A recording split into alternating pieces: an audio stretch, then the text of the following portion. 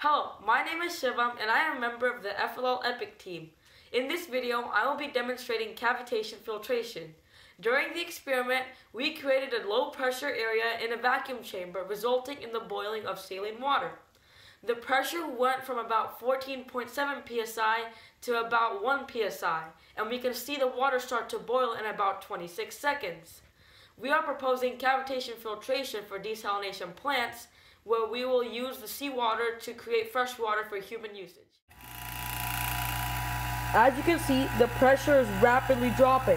That's because it's taking all of the air out of this chamber and forcing it out. We can see a few little bubbles in there already. Let's check the temperature.